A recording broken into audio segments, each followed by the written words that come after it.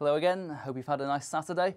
Hope you've managed to dodge the showers where you've been, because it's been a fairly damp affair for some of us through the course of Saturday afternoon. The good news is that over the coming hours the rain across northern and western Britain will slowly fade away. It will leave a rather murky legacy for many parts of the country, but the upshot of that is for most of us it will be relatively mild.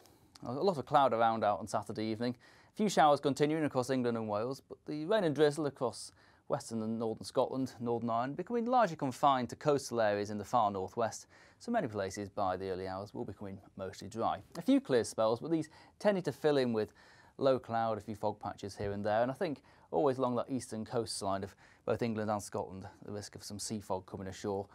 And for the far northeast of Scotland, particularly the northern Isles, perhaps some heavier thundery showers to close out the night.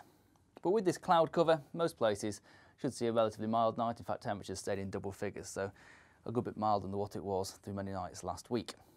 But it does mean that for one reason or another, Sunday morning will start off fairly grey, fairly murky, but give it time, the cloud should tend to thin and break, particularly across parts of England and Wales, perhaps central eastern Scotland seeing some decent cloud breaks coming through, but throwing that strong May sunshine, and that will help to trigger some further showers, probably a few heavier showers compared to what we'll see on Saturday, and the risk of the odd rumble of thunder not out of the question.